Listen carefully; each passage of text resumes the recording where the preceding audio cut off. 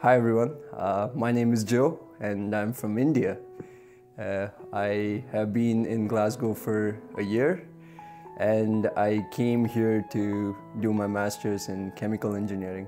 I grew up in a Christian family. I can remember going to church and Sunday school as long as I remember, and I did a lot of things, but I did them as a means to please God, as something to get what I want out of my life. I think I'm really grateful to God for sending my uncle.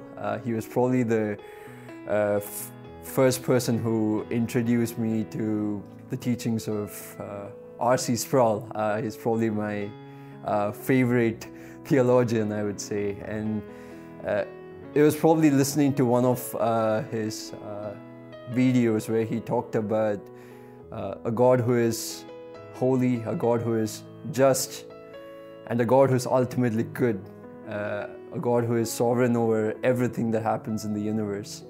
He also spoke in that video about how we as human beings are bad. I never really considered a life from that perspective. I always paraded myself as someone who is good. Even though I knew there was sin in me, I always considered myself to be, I considered that I was better than most people around me.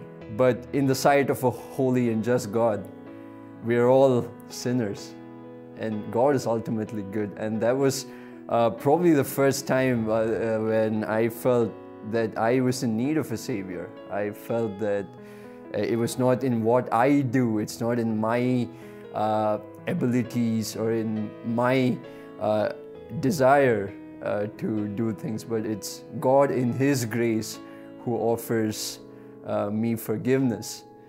You know, apart from all these things that I've spoken so far, death is something that we are all scared of. Right before the pandemic, I saw one of my classmates, someone that I used to associate with on a daily basis. He passed during the summer of 2019, and that was a shock to all of us as students, and it really made us question about the meaning to life. And there is an anxiety that people do experience when they have to deal with the question about death. But as Christians, as a Christian and someone who believes in Jesus and His life and His death on the cross and His resurrection, I know that even in the midst of all these uncertainties and difficulties that I experience on a daily basis with regard to my career and what the future holds, how long I'm going to live and when I'm going to die,